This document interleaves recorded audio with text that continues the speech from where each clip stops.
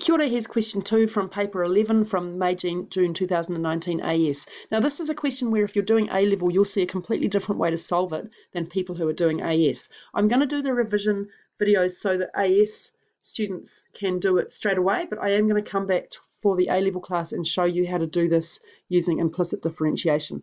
So when you get a question like this, it's good to think about what's happening graphically before we jump straight into the algebra. We're given a line, 4y equals x plus c, and it's tangent to this curve here. Now, I'm going to rewrite that line in mx plus c form straight away. So y is equal to 1/4 x plus c over 4. Right, so we've got that. We've got a straight line, and here we've got some kind of parabola, but it's not an x squared parabola like it usually is. It's a tipped on its side parabola, so it's got y squared equals x plus 3, and that's a sideways parabola, and it looks like this. When x is -3, that's when y is going to be equal to 0, and I'm looking for the coordinates, eventually, of the point where the tangent line, this tangent line, touches that curve, and you can see it's going to be somewhere out about here. So that's what this question's about. Now the way we do this is that we equate the two equations, and we're looking for the place where there is one solution to that pair of simultaneous equations, right? And that's because we're looking for a tangent to a curve. And as soon as you think about one solution where you've got a quadratic, you should be thinking about having a discriminant equal to 0. And that is indeed how we're going to solve this question the first way. All right, so let's do it. We've got 4y is equal to x plus c, and we've got y squared is equal to x plus 3. So we've got a set of simultaneous equations. Y squared minus 3 is equal to x from this one.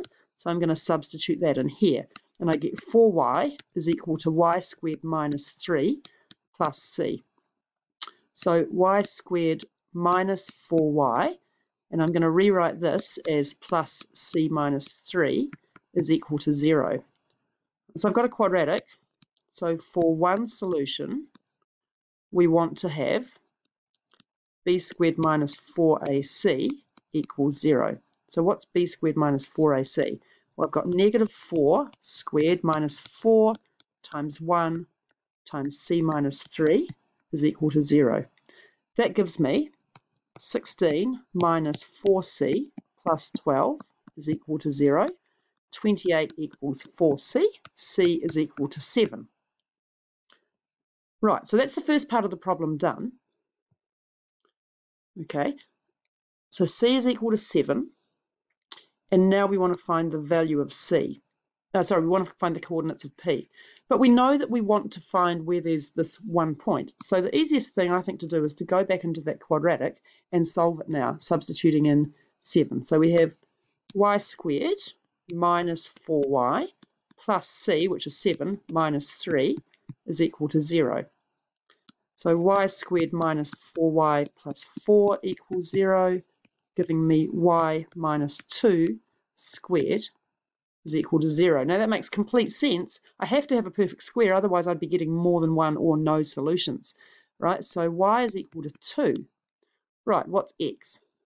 Well, we had y squared minus 3 equals x from up above. You can go back and find that. So y squared, 2 squared, 4 minus 3 equals x.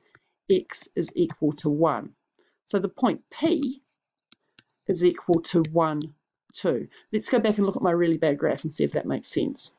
Oh, well, the bad graph is not here, but the bad graph goes like this. There's my parabola, there's my tangent line, and the point is looking pretty good, right? Go draw that in GeoGebra if you want to prove it to yourself that it really does work. Okay, now I'm going to go through this using a different method. AS people who are doing AS this year, you're welcome to watch.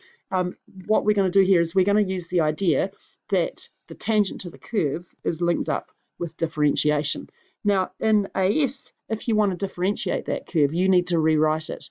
And you're going to have to rewrite it as y is equal to, well, you have to do it in 2 bits. The positive part of this, which is x plus 3 to the power of 1/2, and the other bit of it, y is equal to negative x plus 3 to the 1/2.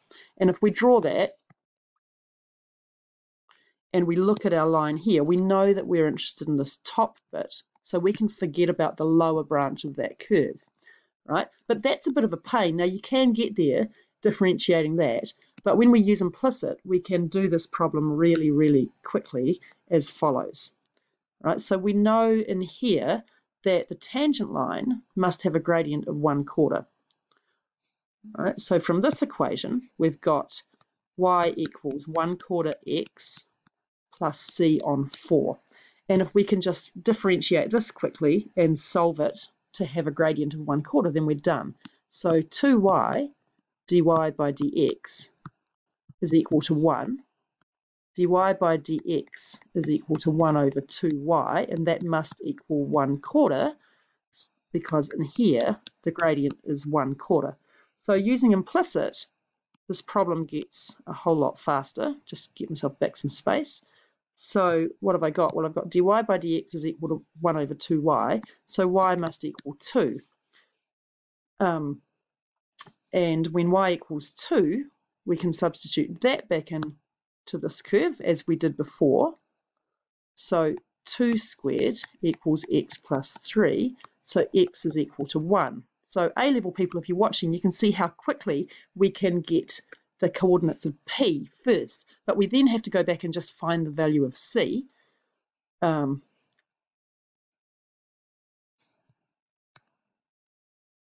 being lazy, not going to a new page, but the equation we had was that 4y is equal to x plus c. So 8 is equal to 1 plus c. Therefore, C is equal to 7. So that's a very fast way to do that question, and I think a really good way to do that question if you're in A-level. I'm sure that they would give you 4 marks for that, and the mark schedule they've put in doing it using differentiation of the square rooted thing. So I'm sure they'd be quite happy to see some implicit coming in as well. All right, if you're in 12 MCA, don't worry about that last bit. You will learn all about it next year. Make sure that you can use the method that you've learnt where you're solving a quadratic and setting the discriminant equal to 0. Thanks for watching. I'll be back with more, but it might not be till quite a bit later on today.